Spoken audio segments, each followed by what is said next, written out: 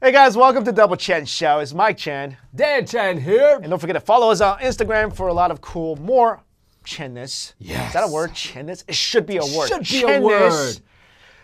Today we wanted to discuss an article we found called 11 Silly, Ridiculous Signs That Might Mean You're in Love. Okay. Okay, first of all, can I just get rid of ridiculous? Because there's nothing about signs that you're in love that's ridiculous. It could be a little silly. Could be I don't silly. think they're ridiculous. I think, yeah, I don't know. Maybe maybe they are.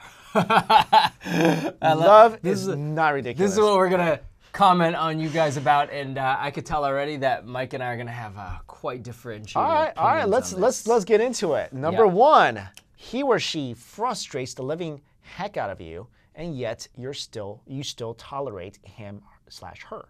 Yeah, definitely. Definitely, because, I mean, look, that's definitely true. Are you relating to that somehow? I'm definitely relating to that. Like, I'm not, look. Are you relating to this? No. Is she watching right now? My girlfriend never frustrates the living heck out of me. Okay. I'm thinking because I frustrate the living heck out of her. That's a good move. And I know that she tolerates me. Therefore, I know that she loves me. Okay. Because you do frustrate the heck out of her. Every time we're together, we're all hanging out. She's like, "Look, why do I date you?" I do a lot of stuff. I'm boneheaded sometimes. I lack common sense. A lot of stuff. Did you melt her rice cooker once? I break her stuff. I break everything in the house. Yet she still tolerates me. She's never frustrated the living heck out of me. But I would say if this happens to either party, I think they're in love. Can I also play devil's advocate on this? I think it does say to the fact that you do love a person if they can do things that frustrate you, and you still love them. But I think there is a degree, a limit, because this could also mean like if someone is frustrating you so much that it's becoming unhealthy. It's becoming an unhealthy relationship. Right. And yeah, you still tolerate him or her. Right. That might be more than love. That just might be like, I don't know, like blindness. Yeah, it might be a little over. Doing it. I would say what I would categorize this as is like, for example, there's habits that she hates, but, and you're trying, but again, probably looking at myself, but you do them and just like sometimes you just make me angry, like that. Yes. Not like, oh, you're really bad to me. Right, exactly. Yeah. You're making this relationship into, or someone in the relationship is making this relationship toxic. Right, no. You can't do that. Right. Like, for example, some people, are in a relationship and something major happens, like an affair. And then they stay together or something. That's a sign. Yeah, okay. Yeah, obviously you still love this person, but that relationship is becoming toxic. It's not, I think this is more like sweet and cute, like, oh, you're frustrating me because you don't take out the garbage. Yeah, but I still love you. But that could that's what I'm saying. Like stuff like that happens, and that stuff can really make a girl mad. Right. Like you're too messy. You don't take out the trash. Which you don't. Actually, I do all of that stuff. Okay. I actually do all of that stuff. It's other stuff. You keep breaking my stuff. Okay. Yeah, no, I agree with that. Like there's definitely things that you would have been dumped right now if it wasn't because the person had feelings for you or something like that. Probably. Not you specifically, but anybody. But yeah, anybody. Right. Number 2, it doesn't matter what you're saying. Okay, they're talking about like... You could talk about anything. Yeah. Like, you could talk about anything. You could talk about absurd names for a dog and you will still remember the conversation. Because I agree with that. What else do they say? If 2 of you are talking, it's always amazing no matter what it's even if it's at 3 a.m. Yes. It's not like it's the best thing ever. That's like in the this is okay. You gotta put this in perspective. There's a period of time if you're really if you're dating the person and you're really into them. We'll call it the infatuation period. Okay. At that point, that whatever you're talking about, it doesn't matter because you're both just into each other. But what I think this part they're referring to is later on. You can both talk to each other. Like it's not like you have nothing to say anymore. I would actually say if you are really in love with each other, you can actually stand the silence. Yep, I agree with that too. Because that's hard. Silence is hard. You ever done that when you're like dating someone and all of a sudden the conversation ends and you can't think of a single thing to say in your head and all of a sudden it becomes like, ooh, this silence sounds really loud. Right. If you're at that point, ooh, you haven't got to the point where you really know the other person. Right, exactly. So actually, I think that's a great point. I would even add it to this one, which is like, it doesn't matter what you're saying, ... but if there's nothing being said at all, it's totally okay. Are you at that point? Have you been? Yeah, You absolutely. guys can just sit around and be like, no, we don't need to talk. We're just kind of. Most of the time, she tells me to shut up. Most of the time, she's like, stop talking. Like, I stop talking. So I get that. You know, I talk a lot. I'm very energetic. Yeah, I'm you are. like a little puppy that just runs around and just can't relax. Like the only time I'm relaxed or like I'm out is like if I'm not feeling well. Right. Even then, I'm like. Can I also say why I also agree with this a lot? Because when you really love someone and the feeling is mutual, whatever, you would just mention random stuff. Yeah. You talk about random stuff, like send out messages about hey, look what I ate today. Like, is that really a conversation? Not really. Right. Look what I ate today. Let's talk about that. Was it good? Oh, it was great. Was it spicy? No. Just like mundane conversations like that. But you have them and you enjoy them. Yes, you're definitely in love because it's just different, right? You know what I do love though? Sorry. What's that? No, I love 3 a.m. conversations. I don't. Because why not? Because I want to go to sleep, unless I'm traveling. Because to me, like, let's just save it for tomorrow. Like, what do you mean 3 a.m.? No. Okay, this is saying that this is pretty much saying it's in the beginning stages of love, right? Signs that you might be in love. So if let's say you wake up and you had a nightmare at 3 a.m. Right. And you called the person that that you're dating or were in a relationship with, and then you get into a conversation at 3 o'clock in the morning. It's spontaneous. You would never expect it. Sure. But you just enjoy that conversation at 3 o'clock in the morning. Sure. Okay. That's what it's saying. Okay. I got you. You know what? All right. I like that. I like that. All right. I'm kind of just in a different school where like, yo, man. I want to go to bed. Yeah, I want to go to bed. So I'm lucky because my significant other, like we don't like. It's like, dude, if we're talking on the phone, it's like 11, and we're both like, dude, I gotta work. Then I say, love you, bye. Like, we're not gonna be like, oh my God, no. If I called her at 3 a.m., that would be a problem. I'm gonna give you guys a tidbit insider information here. Why this guy is so in love. I'll tell you guys right now. His voice changes. Dude, everyone does that. No one does that. I've never seen a single person in my life that does that. Like, no joke. Dude, haven't you seen funny things on the internet where guys talking to bros? What up, bro? Girlfriend calls. Oh, hey, honey.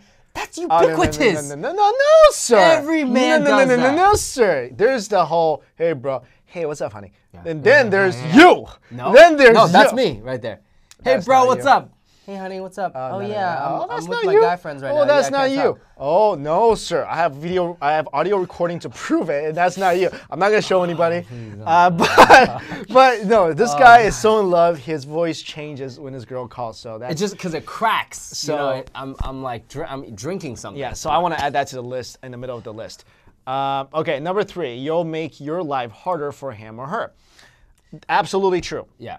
Absolutely true. You start doing things that will be so inconvenient for you, but you do it because you love someone. Right. This is an interesting one though. Yes. Okay. Because sometimes, all right, like of course, like it's inconvenient. Like, Right. We'll definitely do it especially for the guys. Right. Like, Yeah. I will like take a subway all the way to your house. Yeah. I'll drive you home. I'll Yeah. walk you home. I don't care if I get home at 4 a.m. Right. Like I'll make sure you're home at Yes. 6. So I definitely agree with that. And you do that. Yeah, Yes. but I guess that's what it's referring to because I first thought of like, all right, if it's a long distance relationship, No. that's harder. Especially when you're like sort of like just fell in love with someone. Yeah. You want to see them as much as possible. Definitely. So you're willing to do like a lot of things that are completely inconvenient. Right. It's saying you're willing to overcome inconveniences. And we've both done Yeah, that. We've definitely, both done that. definitely, Like we had conversation with our other friend too, who's also done that, and we kind of laugh at ourselves for doing all that, but we still do it. But we were in love, so that's what guys do. That's what That's what guys do. Oh, if you meet a guy who wouldn't do that, Oh, he's not. Oh, no. He ain't. If he's like, nah, why don't you take a cab and come meet me? bad candidate for future husband right there. Don't. If the guy's willing to sacrifice and do stuff for you, that's what you should be looking for. I've talked to a lot of girls where they're like, yeah, he would always make me take a, and I go, crazy. I literally tell them, I go, what? There are so many men out there. And what? How did you get roped into dating this guy? Exactly. Oh my God. Anyways. Number 4, you're willing to run errands with him or her. All right, that's given. That's given. Because you actually would enjoy running errands with him or her. Let me tell you something. For me, I'm a rare exception to this. There is no such thing as errands for my girl and me. Like, there's no such thing as errands because to me, if she goes to buy makeup, I get to spend time with her. Exactly. So, a lot of times, and I don't know, how do you feel about that? No. I see it as well as spending time with the person. So we're in the same boat. Right. We're in the same boat. But we're not normal in that case because most guys, for a good reason, most guys would hate going shopping with a girl. Well, this article is talking about the initial signs when you think you're in love. Right. So in the beginning, if the guy isn't willing to go with you to places like look, I've been inside Victoria's Secrets. I've been inside of... I've been a literal walking clothes hanger. Oh, just walking around like this. You go shopping with your girlfriend, you're the clothes hanger. Right. I would carry like clothes. Can I tell you a funny story? I was shopping. Me and my a girl I dated a long time ago. Right. So we were shopping at some place, and I'm literally a mummy walking around like this, and I'm walking right, and all of a sudden I see another guy around the corner. He's doing the same thing, and we see each other. I never seen this guy before in my life. We see each other. We're like, it's just like keep on walking. Yeah. Yep, you give each other the look. The look, like, yep. But this is why I would go one further. Because a guy should definitely do that for you. Sure, I agree. That's a basic. Yes. But when it becomes love more than infatuation and you really have a future is when, like, I genuinely enjoy the times, like, do you think I want to go to Sephora? Why do I go? Well, me, I mean, I buy some skin stuff. Yeah, you buy stuff from Sephora. But, okay, so Sephora's not a good example. Victoria's Secrets. Isn't that, you're not getting anything. What are you getting at Victoria's Secrets? No, I'm not getting anything. Okay, so Victoria's Secrets, you're going purely for her. Yeah, no, I'm talking about other, like, just strictly shop, like Ann Taylor, for example. Like, you're just going into a women's clothing shop. I don't even know what that is. That's okay. Like, I genuinely enjoy spending every single... She's like, hey, babe, I love it when she's like, I need to... Because here's the thing. You are a fashion fiend. So you actually, you would be like, oh, if you take this color, this scarf. I know. We push that aside. Just other stuff like, if she's like, I need to make some copies. I need to go get some stuff for the house. I'll pick it up for you. Or let's go together. Yeah. I love that. Yeah, spending time with each other. It doesn't always mean like eating dinner or something else. Exactly. Right. I agree with that. Right. Number 5, you can talk about your... You can talk about your bodily functions around her. You cannot! No. That video we made about poop, we Yeah. got a lot of comments about that Yeah. both ways. Yes. More towards your way, which is, yeah, I want to be able to be like, yeah, I had a giant deuce in the morning. It was like Mount Fuji. If you don't know what Mount Fuji is, just think about it for a second, okay? No, I can't. Doesn't mean I love you less. Just her personality on that end. Yeah. Never talk about poop with her. I think ever. I think what this thing is saying is a degree of comfort level. But it's a comfort. But some girls they just don't want to have that conversation ever because and then that's done. Yeah, some girls, they don't poo Exactly. and they don't fart. So they don't fart and they don't poo. So if you date one of these girls, then you can't talk about it. Right, and it's not a big deal, But yes, if I talk about poo, I would like it if my SO enjoys that conversation. Right. That's all. And you guys can let me. I forgot to ask you this question earlier. Would you ever go as far, like, you guys get so comfortable, would you ever, like, do things like the Dutch oven on her? What does that mean? Dutch oven is like, let's say like, you wake up next to each other and then you fart and you purposely pull the covers over your mate. Nah, that's weird. Okay, because we have friends that said they we do. I don't consider that funny. Right, okay. Why is that funny? So would you do that? No. Yeah, I wouldn't either. Funny. That's not fun. But we have friends, couples, that both are like, yeah, we do that to each other. Yeah, that's. I'm like, I don't want to. No, you guys are too comfortable. I love talking about it. I don't want to actually put them. You see, me and you don't actually want to put them through bad situations. Right. But I guess. But poo stories are funny. I got like 5 really good poo stories. Oh yeah. Hey, we might tell it in the. I'm not telling you. It's so bad. At the meetup, you don't want to tell. Oh, meetup? I don't know. Okay, if you're coming to the meetup, you can ask me. I'll decide if I want to spill. Yeah, we'll see the ratio of guys to girls in the audience and see. Number 6, even just 2 minutes is worth it. Definitely. That's nice. Definitely. I like that. I like this one because this shows that hey, nice. You're really important to me. I can't talk right now. Because this is what they're saying. This is when they're saying your SO or newly girlfriend, boyfriend calls you and say, hey, I can't talk, but I just want to know I'm thinking about you, and I just want to say goodnight. Okay, I gotta add this. This one, we just did a video. It might not. Are we gonna publish that? I don't know. Okay, we did another video about things that women can do to stick out amongst other women. Sure. That's one of the #1 things you can do is because guys, we don't want to talk to you for 5 hours on the phone or. Why not? I'm just saying, like, most guys, but acknowledge us. Acknowledge our, be like, hey, if it's like, so many times you text somebody and sometimes they ignore you. Yes. But you're in a relationship. Yes. And you're like, why aren't you texting me back? yeah, like you're like, and then if they're, if they're really that busy, just at night, it means a lot if they're like, hey, I'm so sorry, like my day was insane. And of course you're gonna be like, tell me about it. And she's like, I just wanna go to bed or whatever. But just that phone call would just like make my day whole better. Okay. So I agree with that. All right. Yeah, I do like that stuff. I like it because it shows that they're thinking about you. Exactly. And that's all we really need. Exactly. We don't need much, bro. We don't need much. And also, text us back right away.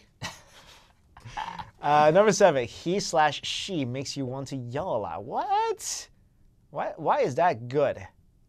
Yell a lot? Yell a lot. No. No, that's just not right. Totally disagree. No. Why would any yelling be involved?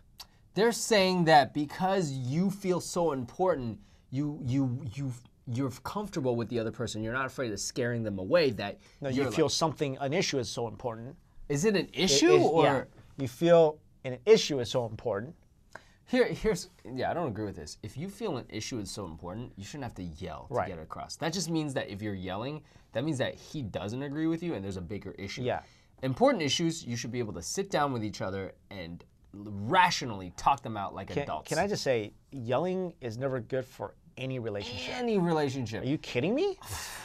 Yelling? This is like, why would you put that in there? Here's why. When you yell, yelling is not good for life. Okay. No. When you yell, you've actually lost a part of yourself. Because your body and your mind is being controlled by something else. It's called irrationality. It's called too much emotion, and that's never good for anybody. I like the next one. Okay. The time you waste with him or her doesn't feel wasted. I totally agree with that. Right? Totally agree with that. Yeah, that's pretty given. Exactly. So we'll go to the next one. You have a lot of questions for him or her.